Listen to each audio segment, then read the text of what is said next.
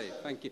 The music was very nice there, but thank you very much indeed. My name's Derek Armstrong, for those who don't know me. I'm the Deputy Vice-Chancellor for Research, Innovation and International here at the University of South Pacific, and it's my pleasure this evening to welcome everybody here tonight for the very first of our 50th anniversary research lectures. Obviously, it's a very special occasion for the university, our 50th anniversary, and it's also a very special occasion for the staff and students and everybody associated with the university. And the opportunity to celebrate our research endeavours and activities and contribution and the work of our leading researchers across the university is a wonderful one for us to be engaged in. And this is the very first of our lectures tonight, and shortly you'll hear more about that from my colleague, Professor Ciro Rico, who's the Director of the Research Office. But I just want to say that not only are we pleased to be hosting this event and to hear Professor Ciro Rico tonight, it's also, I say, the opportunity to celebrate and to inform people about the research that goes on in the university. The amount of research is increasing dramatically in the university. The university is becoming very research-focused in its activities, and rightly so, because the contribution of research to the Pacific region is of critical importance. It's research that informs policy, it's research that informs interventions, it's research that informs all sorts of activities and developments for governments, for non-government organisations, for the private sector, and I think also for the broader enhancement and social well-being and economic well-being of the region. And the university is very proud to have played and be playing a major role and contribution in that respect. But tonight it's to hear the opportunity to hear in some more detail about one of the really significant projects that's going on in the university, funded by the university itself. And I'm now going to introduce Professor Ciro Rico, who is going to tell us more about the lecture tonight and introduce our speaker. So thank you very much, everybody. Thank you.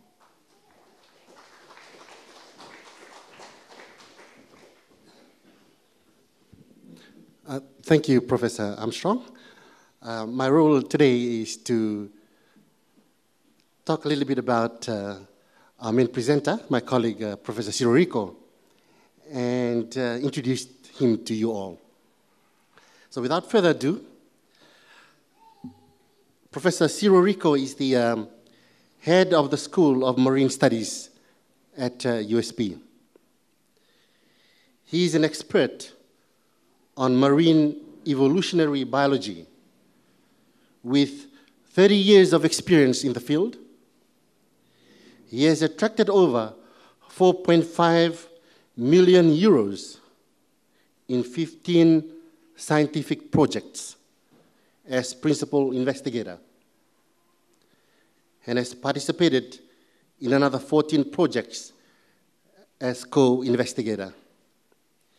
He has published 80 scientific papers in international peer-reviewed journals, most of them in the first quarter, ISI journals, which means they are in the A and A-star ranked journals, which collectively have been cited over 3,650 times with an H index of 35 and a 10 index of 55.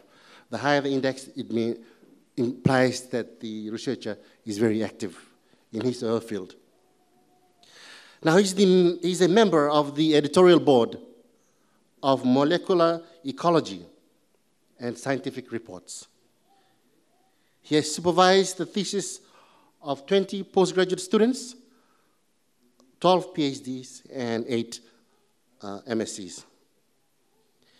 His long-term scientific mission is twofold. First, to understand the mechanisms responsible for the generation and maintenance of biodiversity. And second, to promote the understanding of the consequences of the ecology and microevolutionary processes affecting living organisms and their implications in the conservation of natural renewable resources. His research mission is focused on evolutionary and conservation questions rather than on a particular ecosystem or organism. Professor Ciro Rico regards species, populations, and ecosystems as models to address consequential questions in ecology, evolution, and conservation, with an aim to integrate these disciplines for the sustainable management of marine, wild, and mariculture resources. And without further ado, I would like to call upon Professor Ciro Rico, who will talk about this amazing research that shows that Fiji is a wonderful place where the sharks find life salvation. Thank you all.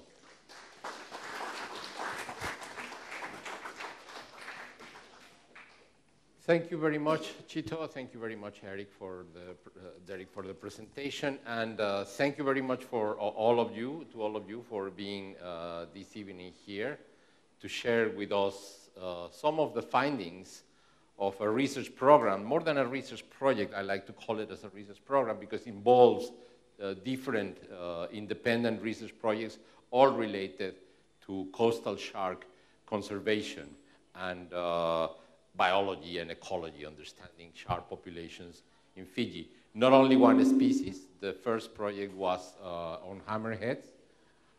Can we have, please, the title slide to begin with? No, that's already way down. That one, can we put it on the presentation?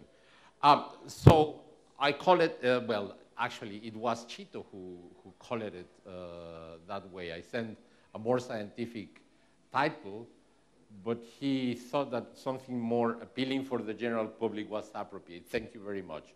And it's Endangered Hammerheads and Vulnerable Bull Sharks, because these are the two main focal species, but we have also studied others, Find Life and Sanctuary in Fiji. And this is the combined effort of a number of people that involves a postdoctoral fellow, Amandine Marine, master's students and PhD students. Tom Bierus and Celso Kawik completed their master's degrees within the project.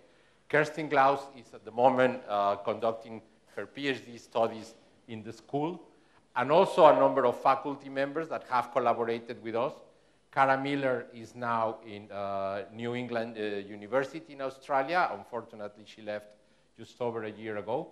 Susana Piovano is fortunately still among us, and she's a senior lecturer in the School of Marine Studies. But we also have collaborators from the University of Bremen and from the Levin Center for Tropical Ecology, also in Bremen in Germany, Stephen Gehrig, Jürg Boschenweiler, and Martin Zimmer, which is a professor at that institute. We also have participants helping a lot from Projects Abroad, which is a voluntary-based program in Fiji. It's, the actual Projects Abroad is an NGO based in London, is English, but they have a base here in Fiji, and they conduct a number of projects from volunteers. And they collaborated extensively with us, still currently today in Kerstin Klaus thesis, but on the Hammerhead Shark project as well. And Frontier, which is another very similar NGO that is still based in Fiji and that collaborated in the work today. So it will be my pleasure to present you the major findings of this research program from 3 different projects. It's not the whole picture yet because some of the data are still being analyzed. Kirsten is just about to complete her field work at the moment on bull sharks, and she's been working now for 2 years and a couple of months. 1 more month and then all field work will be done and most of the data collection will be done, but she's writing up.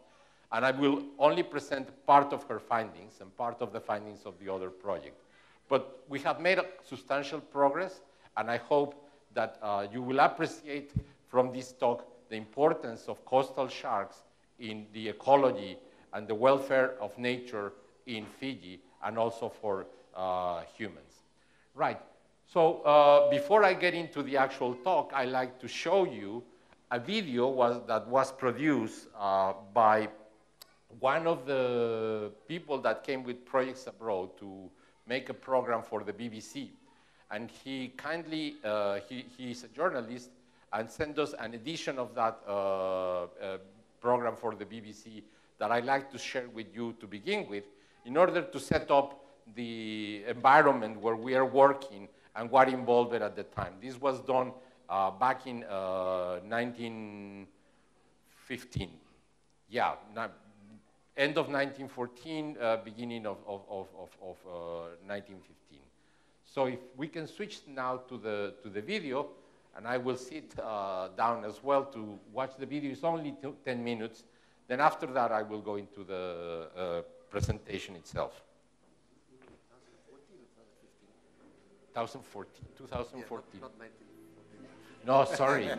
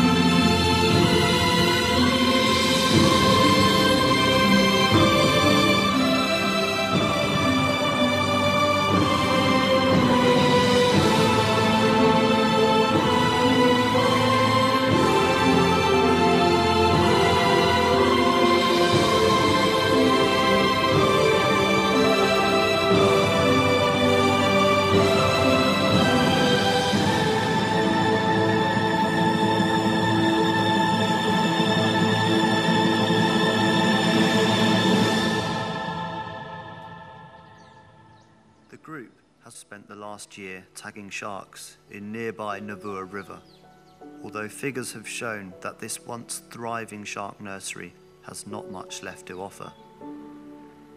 In the space of 12 months, only 7 sharks have been caught and tagged.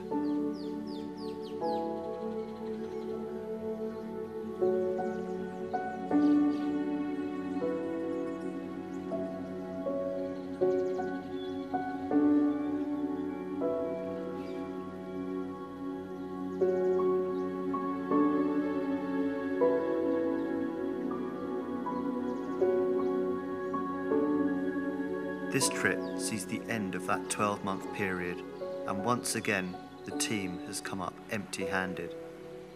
It was time to come up with a new location to survey.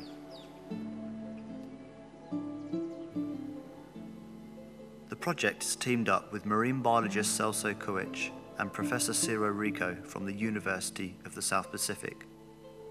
They'll be learning about the scalloped hammerhead as a species, as well as looking at local ecological knowledge that has suggested there could be a scalloped hammerhead nursery in nearby Villanuku. The team from the University of the South Pacific have already identified what appears to be a very abundant hammerhead nursery in the capital Suva, but are also keen to identify other nursery areas.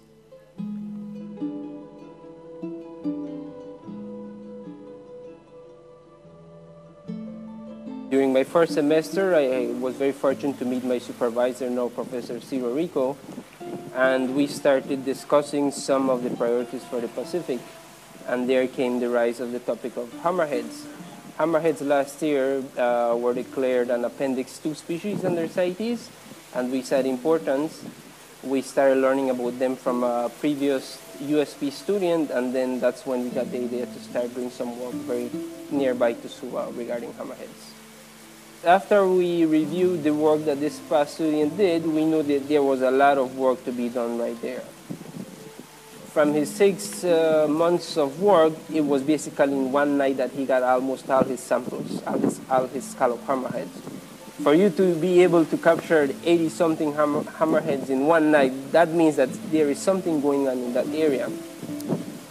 We also got in communication with the local fishermen, and we started digging a little bit farther, and that's where we are right now. So far, we've carried out 5 months of work, and we have some 500 sharks to present. The following week, the team from the University of the South Pacific invite us to join their research boat in the Rewa River.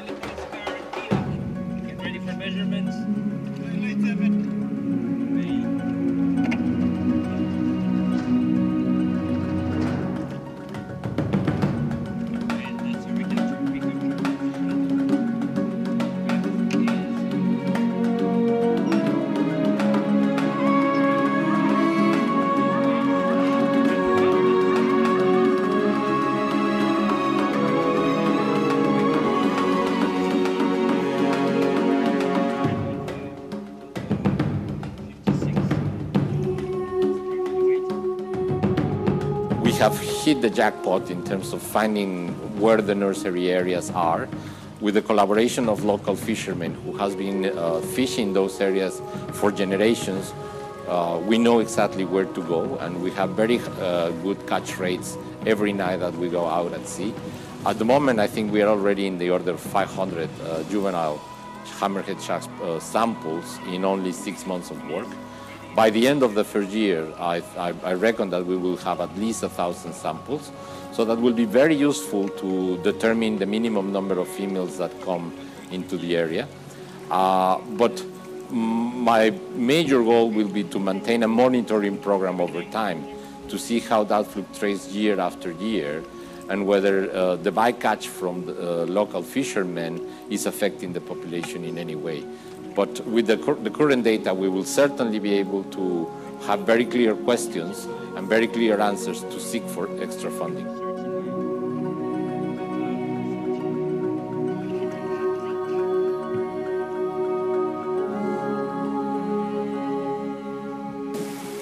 The conservation of the species is what the stakeholders, is what the community gives it, the value. We have to be honest and say that pretty much everything has to be given a value in order for us to value it. Now, for us to know what we have, first we need to go and do the science.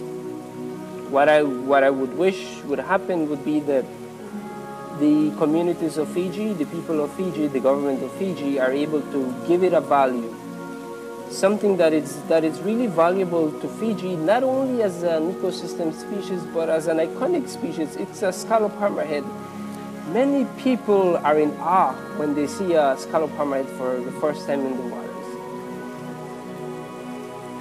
I guess the big dream is to try to establish marine protected areas for this species. If we could put one example, such as the Rewa River Estuary as a nursery area, we could get other people, other organizations, the Fiji government interested in, well, we found one nursery in Fiji, there might be more. Let's go out, let's start asking questions, let's start investigating. At least let's do that. This might bring up to maybe there's only one nursery here, maybe there are many, many more, maybe there are many other nurseries for other species. But we need to start looking. We need to start looking in order to find answers, in order to try to put management strategies for these species. ultimately, if we do find them, once we stumble upon them, I guess it is up to us to try to manage them. We have been blessed with many, many resources. The people of Fiji have been blessed with many, many resources. If you know what you have, then I guess the least that can be expected from you is to manage them.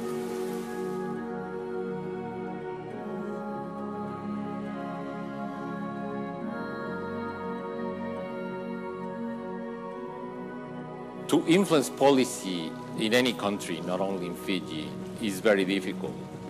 But if you can show the importance of a particular geographical area in the reproduction and survival of a species, then influence policy becomes easier. And my main goal will be to be able to collect sufficient data that demonstrate that the nursery areas for sharks in Fiji are fundamental to their survival. We can at least reduce the fishing mortality altogether in the nursery areas. I think we will be making a major step towards the conservation of these species, not only in Fiji, but globally.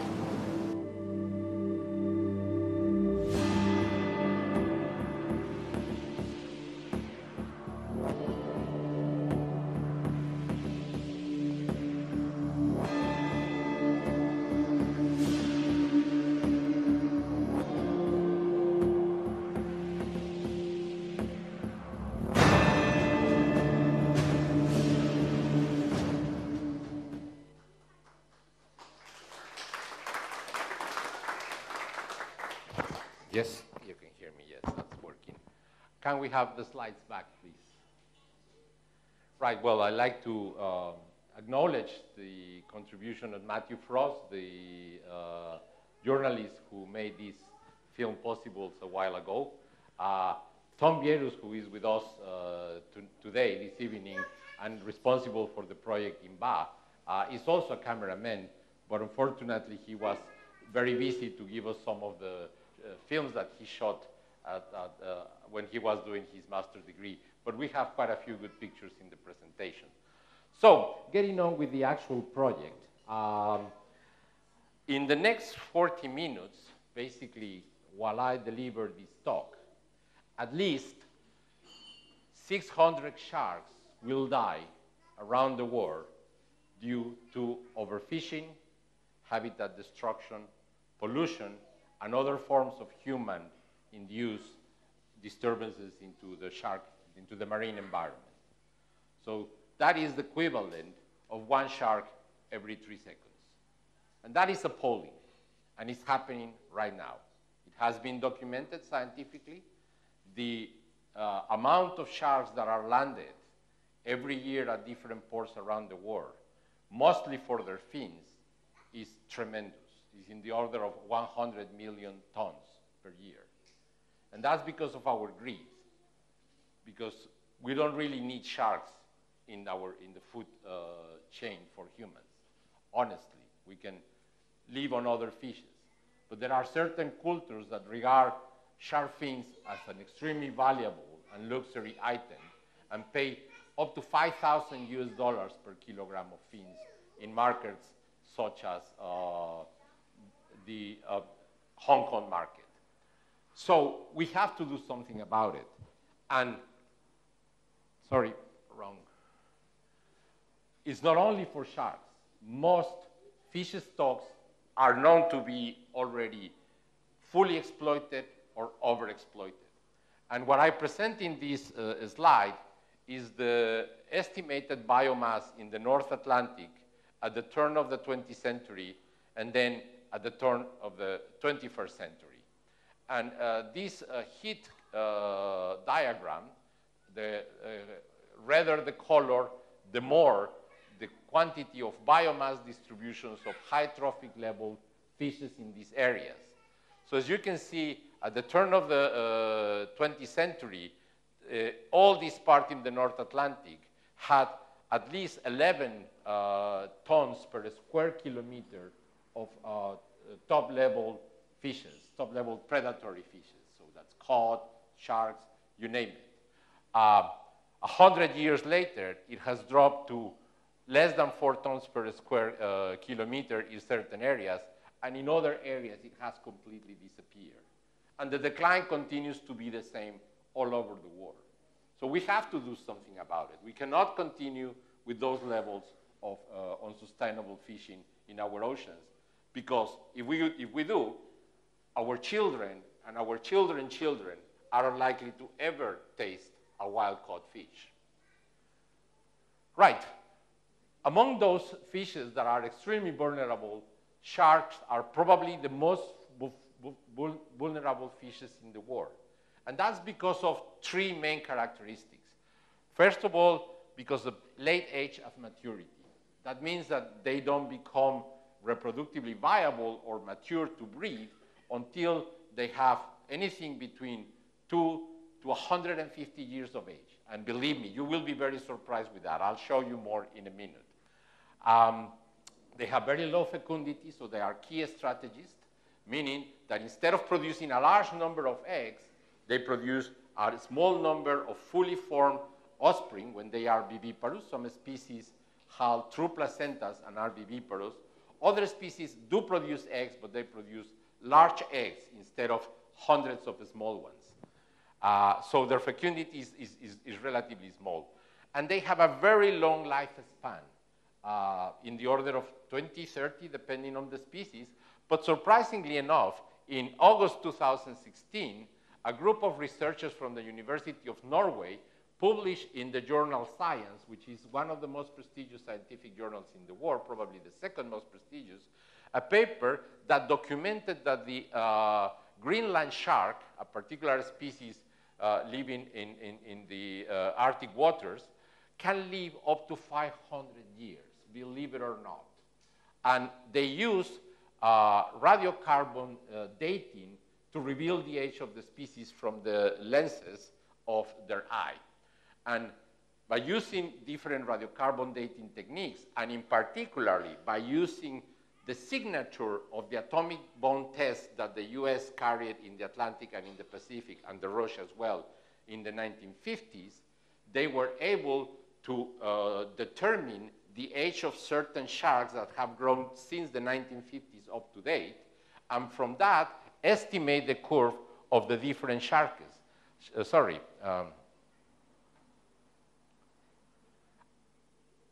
Just pushing the wrong button. So this curve is the growth curve. So a shark that measures 5 meters, 500 centimeters, is estimated to have an age anything with a confidence interval between at least 300 years up to 500 years. And these guys actually do not mature sexually until they are 150 years old. Can you imagine having sex for the first time at 150 years and being a child for about 70 years and then being a teenager for another 70 years? It must be horrible. Well, sharks are adapted to that. So you can see how vulnerable they are. It takes a long time to produce them. This is an extreme. But there are many other deep water shark species that we have no clue of how long they take to grow, to sexually mature, and how long they survive.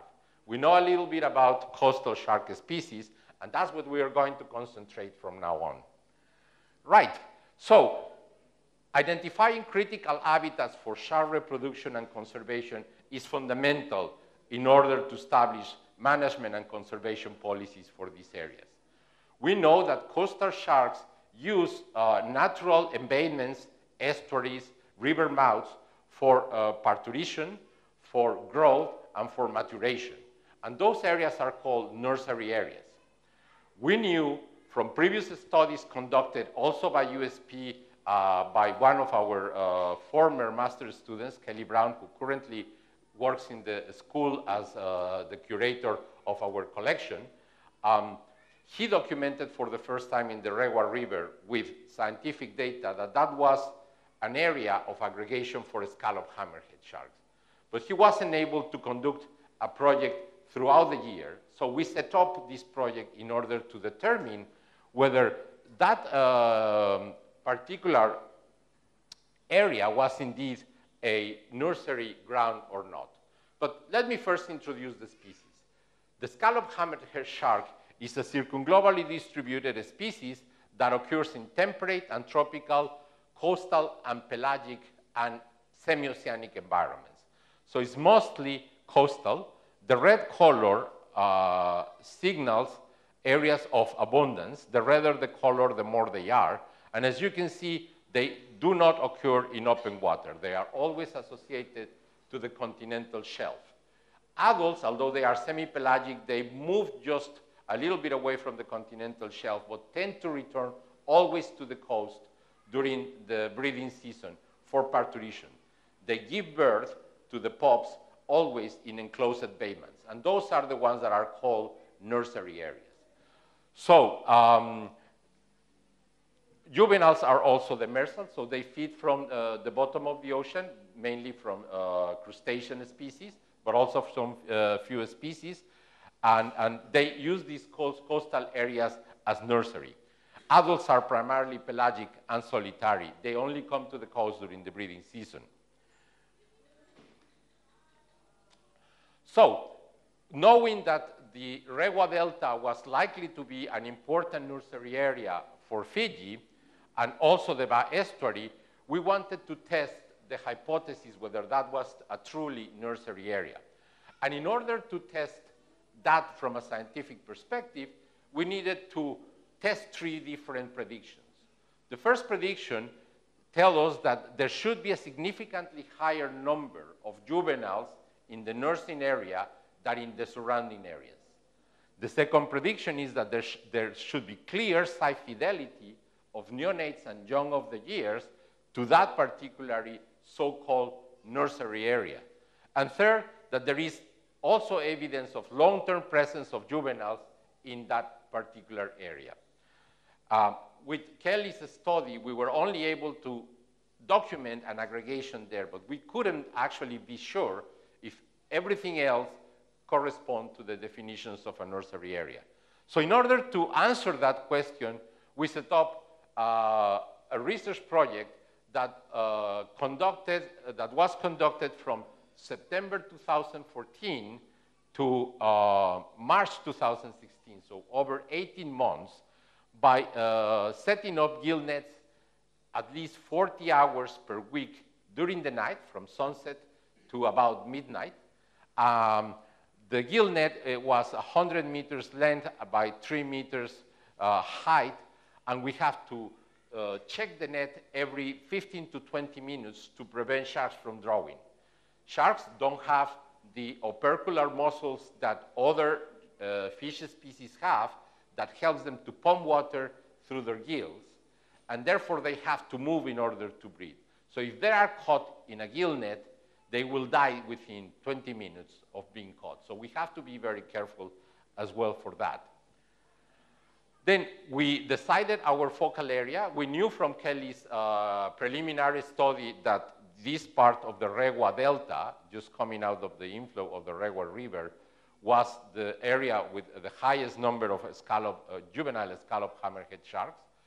But we have to run an initial pilot study. Sorry, again, buttons. Get lost with these. Need another PhD to learn how to manage these things. Right, so we set up a number of focal points following a pilot study. And that pilot study was very important because we needed to know where we can sample on a regular basis. The area is influenced by the current of the outcoming of the Rewa River, which sometimes with heavy rain, you can imagine how strong that can be. In the first week of the pilot study, we lost a net because we put it in the wrong position. And the Rewa just took it away from us. Who knows where that net ended up. So after that pilot study, we established 7 points for regular monitoring where we regularly caught sharks and also that was sufficiently sheltered from the tidal currents and from the river flow currents. Once a shark was caught, as you saw in the film, we have to measure the shark, sex the shark, determine whether it was female or male. We also measure the shark, and we also put a PIT tag, that is a passive transponder, integrated transponder. That is a microchip that emits a signal that can be captured with a receiver, and that tells us whether that shark has already been tagged. And the signal that is emitted produces a number. It's the same one that we use for dogs, for marking dogs or any sort of wild animals.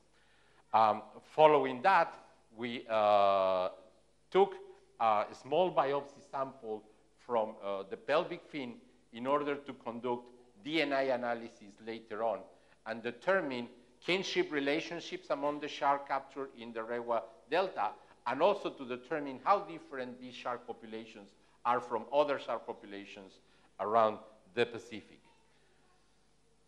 After following all those procedures, most of the sharks, once they were tagged, were released back into the ocean. We have a few casualties, unfortunately, but fortunately, only a very few compared to the number of sharks that we were able to capture. So, in the lapse of 18 months, we were able to obtain 1,217 shark captures, scallop hammerhead sharks, from the time that I said. From those, a total of 952 were individual sharks plus 101 recaptures. And we were able to establish the recapture, remember, because of the PID tags. An additional 163 sharks were captured by local fishermen as bycatch, and they were given to us for DNA analysis as well. So the first question, do you remember, of the first prediction that we wanted to test was to find out whether there is a greater abundance of sharks in what we call a nursery area than in its surrounding area. And in this map, what I show is the relative proportion of sharks caught at the different sites, but the diameter of the circle. And as you can see, these areas has almost no sharks, only a few, while these areas have the larger number of sharks. We also conducted pilot work on the east side of Laudala Island and found no sharks at all. So that confirmed the first of the prediction. Yes, there is a significantly higher abundance of sharks in what we think is the nursery area than in the surrounding areas. The second part was that there is clear site fidelity of neonates and young of the years to the nursery. And for that, we use the recapture data. So from the 796 sharks that we managed to tag and release alive, 101 were recaptured during our field surveys. Some of them were recaptured more than once, one of them up to 5 times. And the recapture time ranged before 1 day, so day after was caught for the first time, up to 174 days. So that result alone suggests that indeed there is site fidelity. However, this is a question that still remains to be fully confirmed with radio tagging and using transmitters, because the fact that we recapture the sharks doesn't mean that they have remained there throughout that period and that they are growing in that area. They can move out and in to surrounding areas, but so far we haven't had enough financial resources to go that far. So hopefully in the future we will have more financial resources to continue and fully address this second part. Another line of evidence that suggests that these sharks are there throughout the year is the actual catch per unit effort throughout the sample period. So from September 14, which is here, to March 2016. And the boxes basically say the minimum and maximum number of sharks caught at any given time, the standard deviation, and the black bar is the mean of that. The outlier points is the highest number of sharks that were ever caught at a particular period during that month. The important thing from this graph is that they are there throughout the year, and they peak during the austral summer, so between December and March in 2015, and again between February and March in 2016 when we stopped the work. In February 2016, we didn't catch much, not because there were not sharks dead, but remember we have Cyclone Winston hitting Fiji, and therefore we could establish very little work. In January 2015, we don't have any data because there was a sewage spillage at the Cunningham Creek in December 2015, and the government established a complete ban of fishing in all the areas. So no fishing was allowed, not even for research. And that's why we don't have data. But basically, we can confidently say that sharks are there throughout the year. We also were able to establish the land distribution of the sharks, and so that most of the sharks that we caught are between 50 and 57 centimeters, meaning that they are newly born sharks, young of the year. But there are a few more that are bigger than that. Our rates, we estimated the rates of growth at 9 centimeters per year based on the recapture rates. And therefore, these sharks here are at least 1 year old, and up to this one here, which is at least 3 years old. This little point here was a female shark capture that measured 117 centimeters. The different color bars is basically males and females.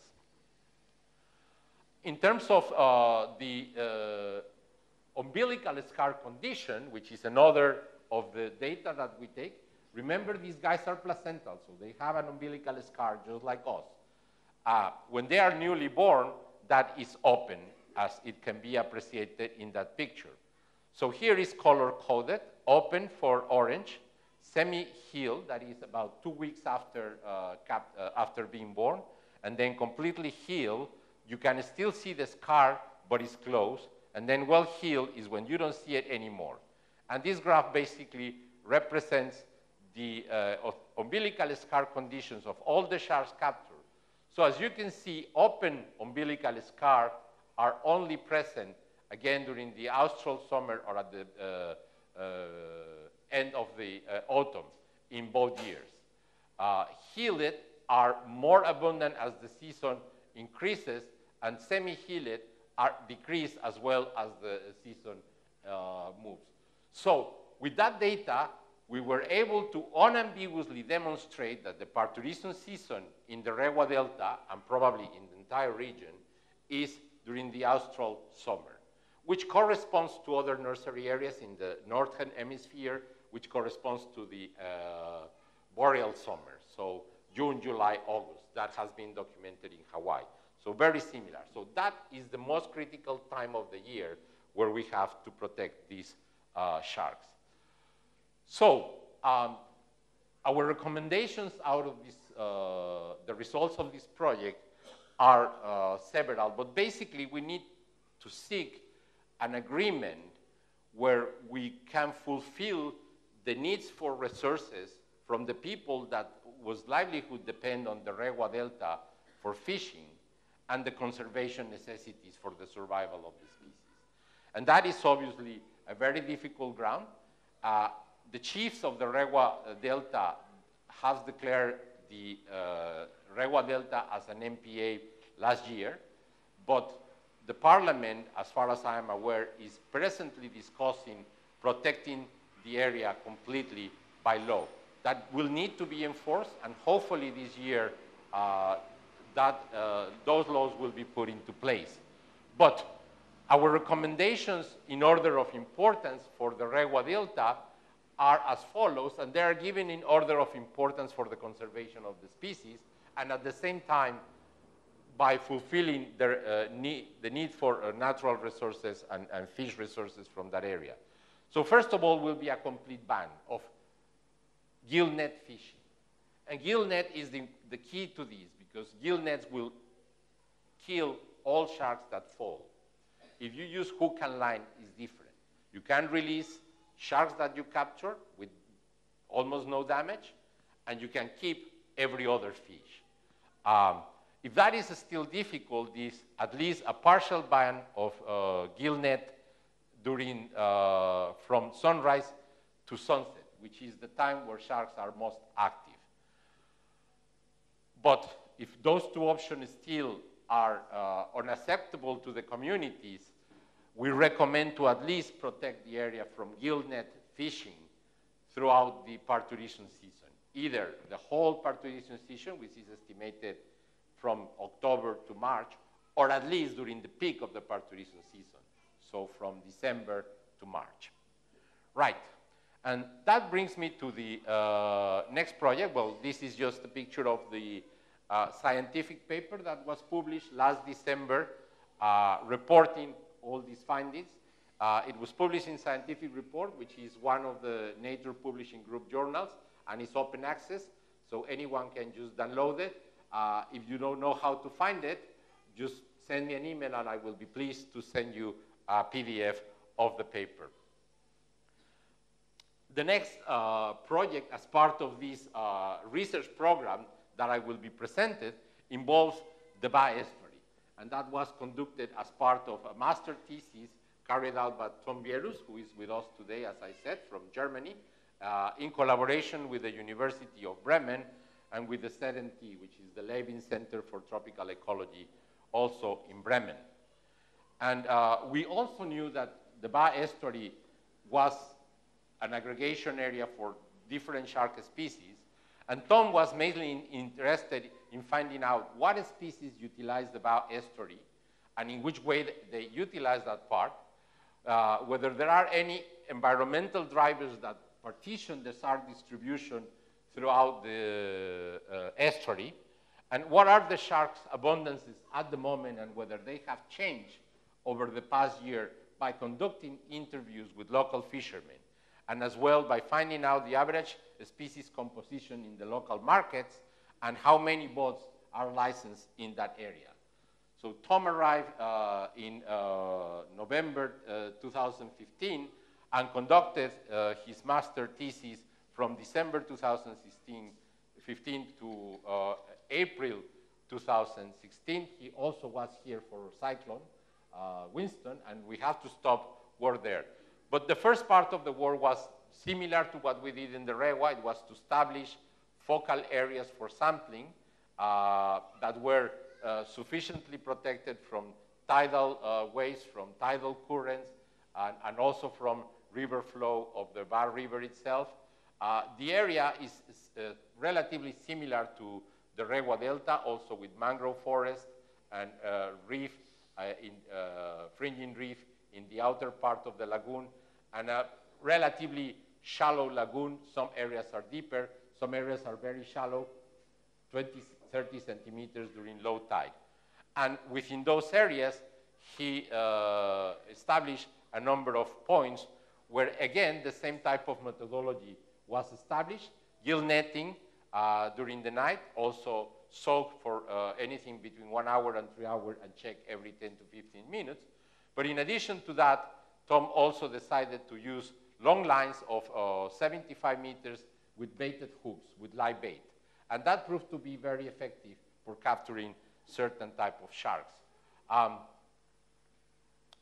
He also conducted interviews with fishermen in the area in order to, first of all, find from local traditional and ecological knowledge which shark species they have seen in that area, whether they have seen changes in abundance and species composition over time, and where do the fishermen mainly fish and the average catches of sharks, and also the utilization of sharks, whether that was for fulfilling their own food needs or for selling into the local markets. In addition to that, he conducted regular market surveys to find out which shark species were present in the market, and these pictures are from the market in Ba, where you can see bundles of hammerhead sharks and also bundles of black-tip sharks. So how many species were there? And from the fisheries department to find out the number of licenses that were given in the Botua and Golengoli to try to estimate the levels of fishing pressure. In terms of results for Tom's work, what he found is that the catch per unit effort, that is 1 hour of unit effort for gill net or for long lines, changed from the, varied from different areas in the estuary. Some areas have higher proportion of captures with the gill net, that is the blue color bars, and some others have a higher proportion of long line capture. That is the orange bar. So significantly difference there. Furthermore, he also found differences in the species composition. This is, again, color-coded. For gray is the black-tip shark, the white is the scallop hammerhead shark, and the black is the great, hammerhead shark. So 3 species of shark, the species composition quite different between different areas, and also shark abundance quite different from different areas. He also was able to establish the length distribution of the sharks for the period sample, which was similar for the scallop hammerhead shark of what we observed, but obviously on a much shorter period. Also for black-tip sharks and for the great hammerhead sharks, which are the bigger of the 3 species here, measuring between 70 up to 85 centimeters. In terms of umbilical scar condition, he was able to determine that the parturition season for the black-tip shark is earlier than from the hammerhead shark, because the highest number of open umbilical scars were found in December, while the highest number for the scallop hammerhead sharks was found in February. As I said, I can only give you a summary of the results. I cannot go into the details given the time constraints. But I'm going to switch now to the third project that is currently being conducted by Kerstin Glaus. Kerstin is concentrating on bull sharks. And bull sharks have similar life history characteristics as hammerhead sharks, in terms of they are also apex predators, and they also have low fecundity and so on. But the most important thing about bull sharks in Fiji is that they are an iconic species and extremely important for the shark diving industry. The shark diving industry in Fiji, all the big operators concentrate on bull sharks. If you go to Benga Lagoon any Saturday, you can just jump in one of the boats of the 2 companies that are operating there, Benga Adventure Divers, that is collaborating with us, or with Aquatrek, which is the other company. And the shark diving industry brings about $40 million a year to the country. So an important species for that, and an important species for conservation again. But the first question Kerstin was interested to address was whether the Fijian shark population is genetically different from other shark populations in the Indo-Pacific. And that came from the fact that a previous analysis that was never published but presented by some collaborators in a conference showed that the Fijian population was distinct from other shark populations across the world, and in particularly in the Indo-Pacific. But the results were not conclusive because it involved only a small number of genetic markers that allow them to address this particular question.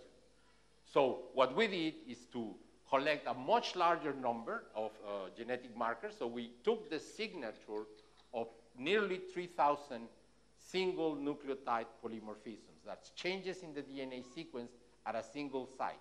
And using the combined signature of those polymorphic sites, Kerstin was able to demonstrate that samples collected from South Africa, from Indonesia, and from the west coast of Australia, as well as from the east coast of Australia, and obviously from Fiji, were genetically differentiated from one another. And what you see in this graph, which is a principal component graph, but ignore that. What I'm trying to concentrate here is that every circle here represents the DNA signature of a single shark using these markers, right? And then that genetic signature, because it's the combined signature of 3,000 different polymorphic sites in the DNA, can be combined and can be analyzed in this principal component analysis. And what that is telling us is that all the samples collected in the Indo-Pacific, with the exception of Fiji, which is the blue-colored ones, sit in a cluster somewhere here. So they are much more similar to one another, although there is some differentiation between the eastern Australian coast, that reddish color, and South Africa, that yellow color down here. But as you can see, Fijian sharks are quite different from them. So yes, the bull shark population of Fiji is unique. It's genetically differentiated and probably geographically isolated from other such populations. And in terms of conservation, what this means is that if we overexploit bull shark populations or we deplete those populations, it might be very difficult to replace them, because naturally sharks, bull sharks, will not swim across open ocean. These are coastal species. They also use rivers for parturition and for nursery areas. Bull sharks are uraline species. That means they tolerate fresh water and marine water. There are even some populations in the world, like in Lake Nicaragua, where bull sharks live their entire life in a freshwater lake, right? So in Fiji, we know that bull sharks utilize the Rewa River. So the conclusions from the genetic analysis are there in writing, but I already said them, and I'm not going to stop anymore. So Kerstin has been also extremely busy collecting data for the Rewa River, for the Nabua River, for the Singatoka River, and also for the Ba River, for her bull shark. Here is Kerstin releasing a bull shark after being captured, tagged, measured, and etc. So she has used basically the same type of methodology. She has to sex the shark, and it is an opportunity to show a male compared to the female that doesn't have these claspers here, and also determine whether the umbilical scar is open or healed. Here is a good picture to show that. And from March 2016 to December, beginning of December 2016, she caught 0 sharks after at least 4 days going every night, catching her sharks in the Rewa River. So a huge effort, no sharks at all. So we were very disappointed. We thought that the nursery has disappeared because probably of habitat destruction of different disturbances, or simply because sharks don't use that area anymore, like in the Nabua. The picture, the film that we showed at the beginning was from the Nabua, and over 7 months they caught 7 sharks. So very low catches. But bingo, came December 2016, and with that came Christmas, and her Christmas gift was a bunch of sharks right in December, and then a few more in January, February, and March. So by the end of March 2017, she has caught a total of 80 bull sharks in that area, and have identified 2 hot spots where they concentrate in the Rewa River. But we didn't repeat the sampling from March to December. We knew it was probably spotless, and it was just a not good use of the resources. We will not find sharks in that time. But she began again sampling in December 2015, and by today we have, what, 104? That's it, 104 sharks caught.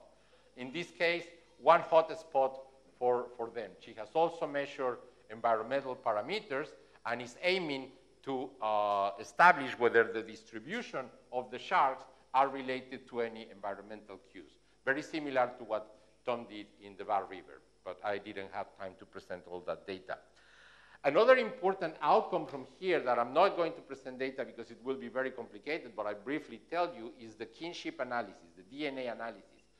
With the samples that we caught, we were able to establish kinship among all the pairs of shark caught.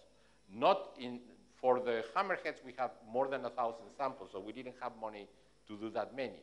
But we analyzed 166 hammerhead sharks, and from those we were able to determine that at least 88 males and at least 89 females have taken part in producing that cohort of 166.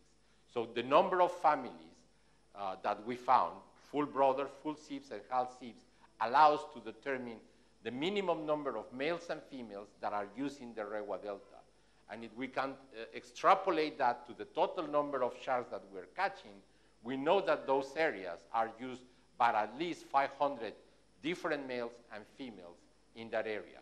And the same is true for bull sharks.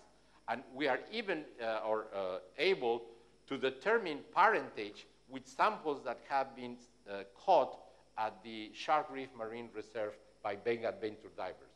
So we can establish the father and the mother of some of these little sharks by taking samples from adult sharks in another area. So to complete my talk today, I'm just going to talk about another component of Kirstein's thesis, and that is a survey of sharks caught in Fiji waters that she conducted as part of her master thesis in 2013, published in 2015. She found at that time that about 15% of fishermen do target sharks, about 70%, so the vast majority of the sharks that are caught in the fishing industry is as bycatch, and a proportion of fishermen also in the order of 15% are have never caught a shark.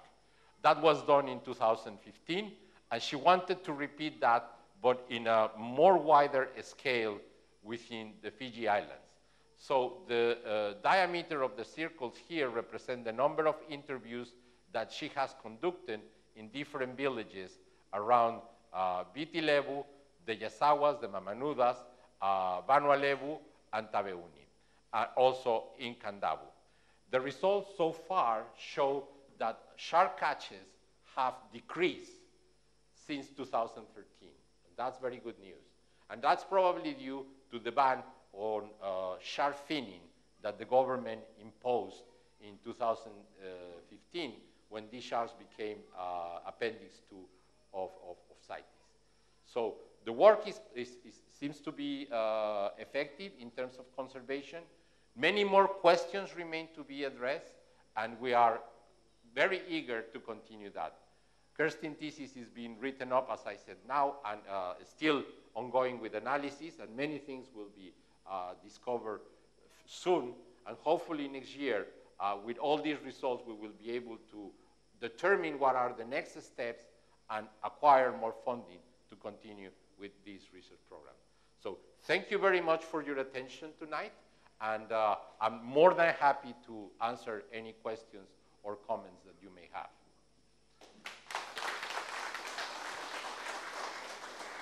Sorry, I nearly forgot acknowledgements. Project team, all the people involved, from students, postdocs, to volunteers from projects abroad, from TIER, faculty members as well involved. I did recognize them in the authorship for the main research, but it's also fair to recognize the contribution of people that are not in the authorship, but that have helped us a lot.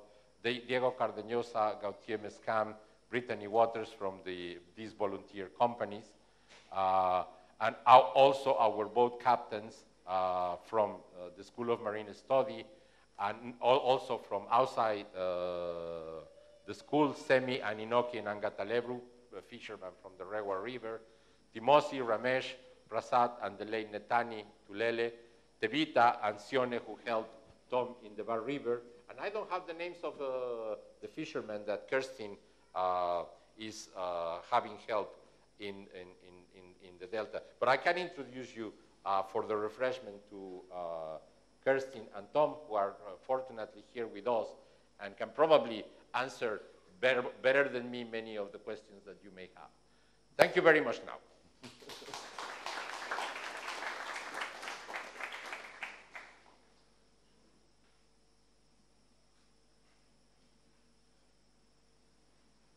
Yes, Ed. Near Taveuni, I understand that there's a tourist attraction which you can see schooling hammerheads. Yes. Is that the different species? It's the same as the scallop hammerhead.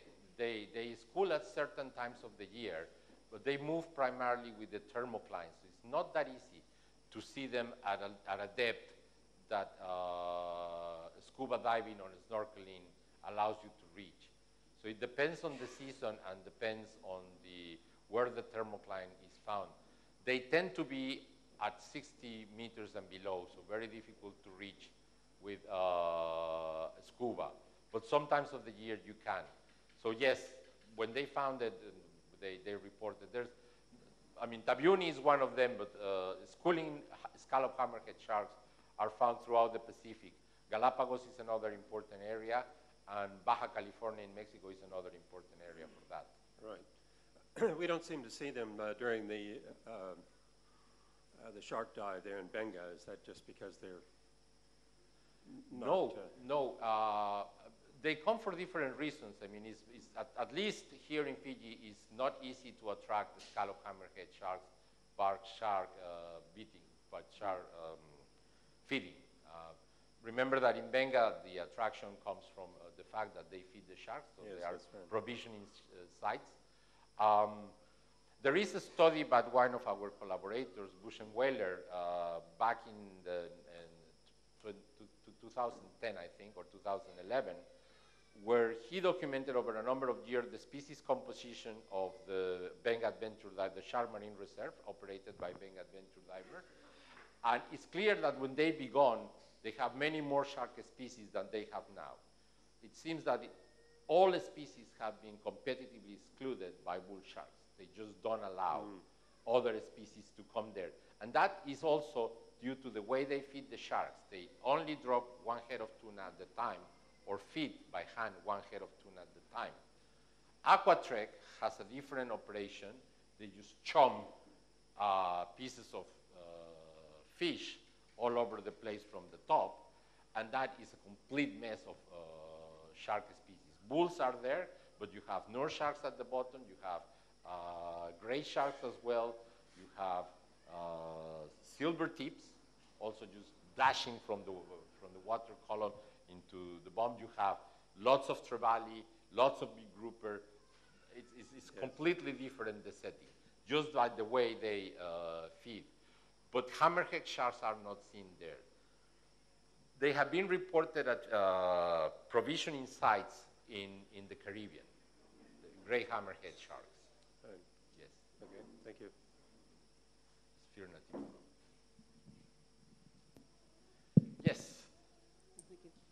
I'm just wondering, I know that it's been seen that the bull sharks actually go up the river, and this tagging scheme seems to have shown that the hammerheads are staying in the estuary. Have there been any records of the hammerheads actually going upriver or within the mangroves? Not from our study.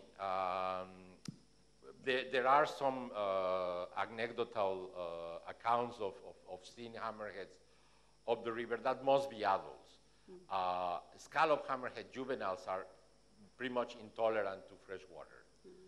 For instance, one day that we were sampling there after heavy rain, we made a mistake to put water in the tank from the surface, and that was pretty much fresh water. And when we put the shark in, it instantly died because of the fresh water. Then we bought a pump and then pump always the water from 3 meters below to make sure that it was salt water. So no, they don't tolerate salinities below 27 parts per thousand. So it's unlikely. Perhaps some adults will be more tolerant because of physiological resistance, but juveniles are not. They were always restricted to the delta itself. And as you saw from the picture, also to the left-hand side of the main water current, the main flow of the river. Thank you. Thank you.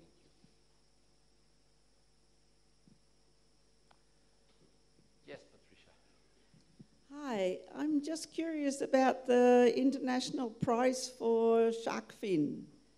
So do bull sharks and hammerheads have a high price on the international shark fins, on the markets? Thank you. Okay, for I'm not sure I understand your question. Do you mean how much is worth a live shark on the shark feeding industry compared to the fishing? The fin. Okay, the fin. For bull sharks, it won't be that high. The highest value of fin sharks is for scallop hammerheads, gray hammerhead, which are huge dorsal fins and pelvic fins. Those are the highest prices. I have seen it in Hong Kong for 5,000 euros a kg.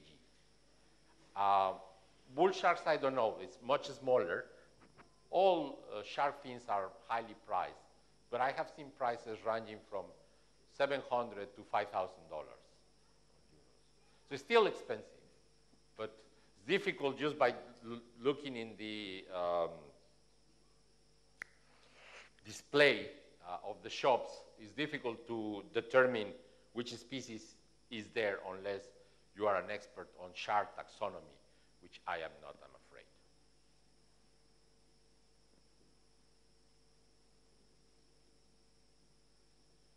Yes. Can we have the microphone from the gentleman here, please? Hi, I'm Felipe Tisao from one of the traditional Ngolingoli owners from Rewa province. Right. So it was quite, I saw your advertisement, I came from the village to hear the presentation. Thank you very much. So it was quite interesting. I was wondering, you showed that map on, you know, the areas of concentration? Yes. Or what was the term you used? But it seems from the map that that's in front of Matai Suba Beach. Am I correct? Or? Yes, you are correct. Yes, Okay, so I can put that. I was wondering, because that's an area with quite high waves and strong currents. I was wondering how, Sorry. you know, that area is a nursery. Just a question. Well, I mean, yes, they don't seem to mind that.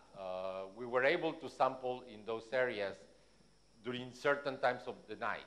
So not all the time, but yes, I mean, well, yeah, we have to face big swallows every night, especially coming out of the channel, and especially after heavy rain.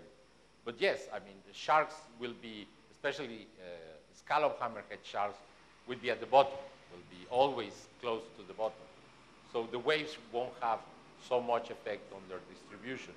Freshwater has, as you saw also in the map, that the main stream of freshwater current from the Rewa River does indeed has an effect on the distribution of the sharks. But the closer you are to the beach, the higher the abundance. Yes, and the other issue you mentioned was on the, you know, the recommendations. Yes. There was, I know that a few months, I think 2 months ago, 3 months, there was a declaration of a marine protected area. From the chiefs, but, yes. Yes, I mentioned Ngolingoli owner, but owner is sort of a term which is still to be clarified. Right. Because the state is the owner of all the rivers at the moment. So whether that declaration is legally recognized or enforceable, we need is a declaration by the Ngolingoli. Yes. Custodians, which I would use instead of owners, is something which is questionable. The other issues I thought I'd raise, you know, right now, there was a presentation by the ministry at our provincial council meeting. They mentioned dredging and sand extraction as major threats. And if you go along the river now, there's about 4 or 5 sand extraction operations right now. And not only that, but also upriver gravel. And not only they are doing it, but now it has gone on at an increased rate. It has intensified. And you would see if you go towards nursery, there's huge amounts of sand coming out from Wainabogasi. That's from the Rewa River. Yeah. And not only are they using huge trucks, 10 and 12 wheelers, it's the intensity and the amount of sand being extracted has increased. I don't know why. Maybe because the election is coming, and there might be a change in the policies. But apart from that, you know, there's a huge threat too from dumping, regular dumping, fishing, and mangrove destruction in terms of the issuing of mangrove licenses. So that's a few of the issues I thought I'd share today. But in terms of the recommendations, you know, it's good But the question is in terms of coordination with the different government departments. Absolutely. And I suppose advocacy and enforcing. with you know, people who will be making decisions, and those people are the politicians. And either the current government or the next government. That's, I suppose, the reality of the situation. And the other piece of information, last week we just signed agreement for a new road, which will go through the mangroves, but it's for the consent of the Matangalis for the road to go through across from Nasali Landing, which will cross the river, and up to Wuchia, which you might know, yes, which is a village at the mouth of the river. So I don't know about the environmental impact assessment of that, and whether you guys are aware of that. But yeah, what I've shared with the provincial council is that that road must be in line with a sustainable development plan, to be within that, and also taking into account what's been presented today. Thank you. Yes, thank you very much. I really appreciate that input. Several things here, and perhaps Helen can help me as well with that environmental impact assessment that was distributed and commented among us a few months ago. Is that the same thing, isn't it? It's not the same one. The environmental impact assessment that we circulated a while back was to do with the development up at the very edge of the mangroves over in the corner. It wasn't to do with the road development. So this is in addition to that? This is in addition. Well, so there are 4 different road extensions being done by FRA in the general Tailevu mangrove area. One of them I know of has had an EIA done, and the other 3 have gone a bit quiet, so I'm not certain. Right. But the EIA we were discussing was not one of the road ones. These are separate. Right. The other one is, yes. Yes. Yeah. Yes. That. Yes. Yes. Well. To lobby for that, and what I know is they have come with the usual things, you know, yes, to influence. Thank you. I was able to read the environmental impact assessment of what Helen just mentioned, and it was extremely poorly done. We criticized it heavily, yeah, and obviously the person who was responsible for that has no clue of what he was talking about. Let me go back right to at the beginning of the talk, and when I presented the video there, I said that influence policy is extremely difficult because it involves a large number of stakeholders. In this case, you're mentioning the owners of the Ngolingoli, the fishermen, the families whose livelihoods depend on fishing on these areas, and those things have to be taken into consideration, number one. But for instance, dragging will not benefit any of those. I mean, it will not benefit any fish species. It will just simply destroy the environment together for the people who depend on that and for the animals and plants and the biodiversity that lives there. So dragging and all kind of environmental disturbances of that kind will have a tremendous effect on the livelihood of those peoples and also on these wild populations. Our job as scientists is to provide the best scientific data and information to the government so that they can make truly informed decisions. This is not an environmental impact assessment. This is a study carried out with great effort by a number of students and postdocs over a number of months to demonstrate the importance for that particular species that is threatened with extinction because of our exploitation and listed in Appendix 2 of CITES.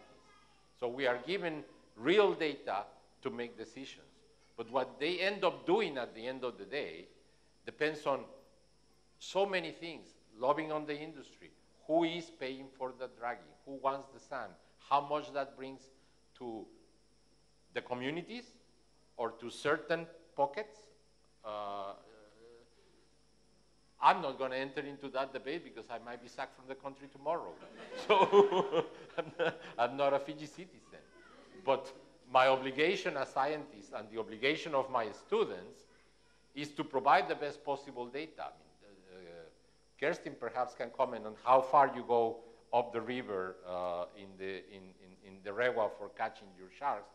And the areas where are completely devoid of sharks because of habitat destruction that you have seen, and those that still remain healthy where you're catching most of your sharks.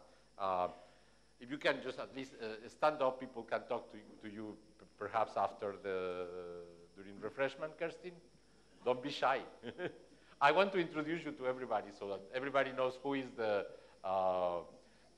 first author of the bull shark project, and Tom is the first author of the Ba project. So please stand up, guys, so that they know who you are.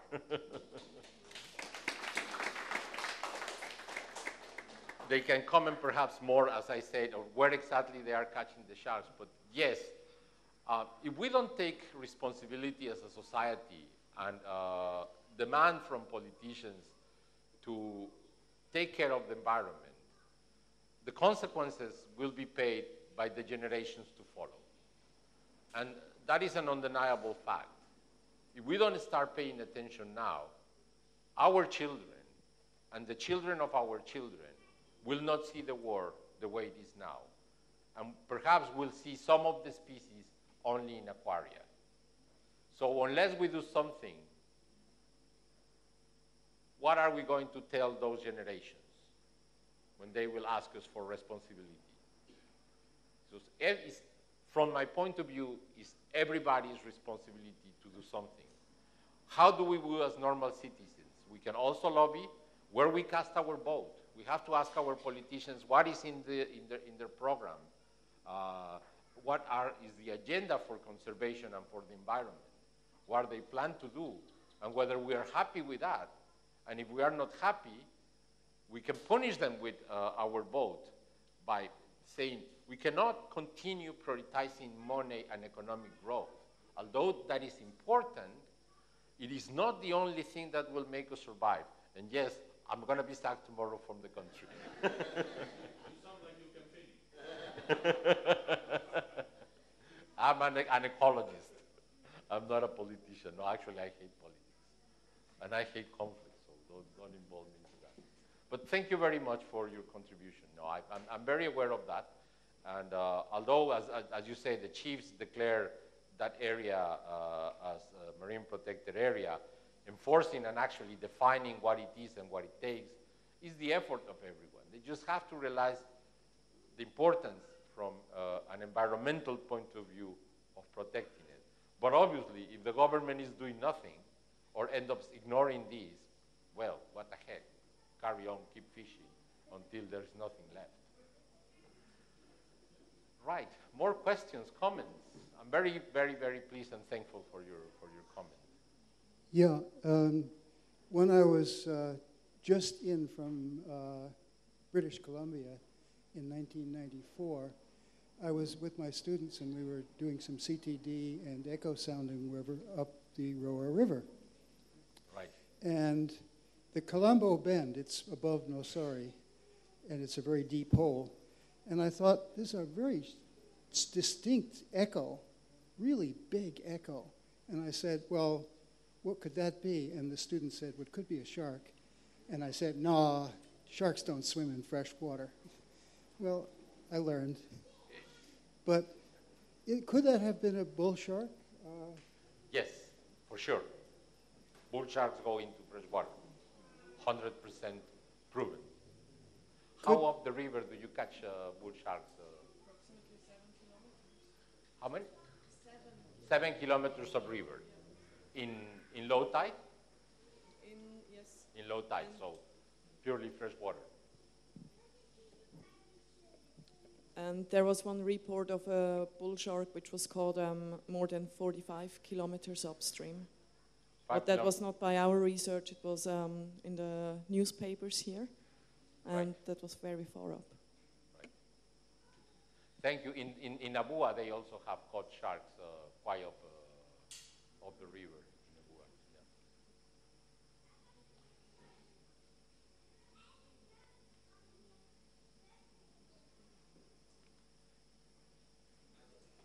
Well, if there are no more questions, comments, I think it's just about time for refreshments.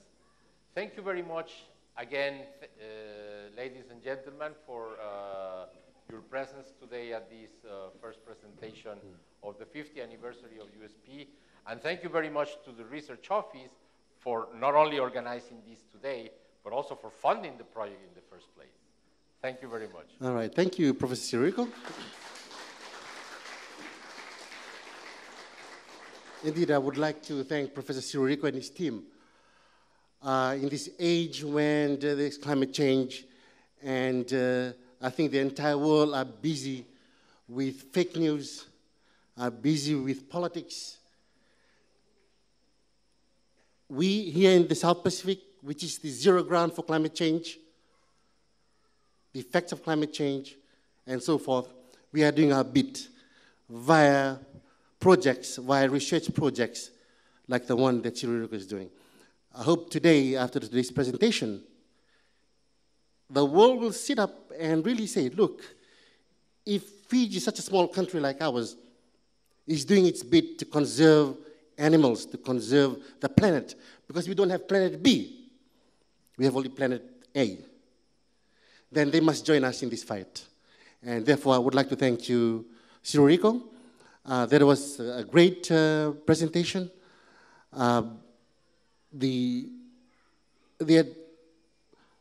What is so beautiful thing about it is, as a Fijian and my colleague there from Rewa, is that we are so fortunate that we have our colleagues from all over the world, Christian, and thank you so much to bring this information to our people, to the plight of our shark. Thank you so much for that. And as a Fijian, I really appreciate your work. As a South Pacific Islander, I really appreciate your work.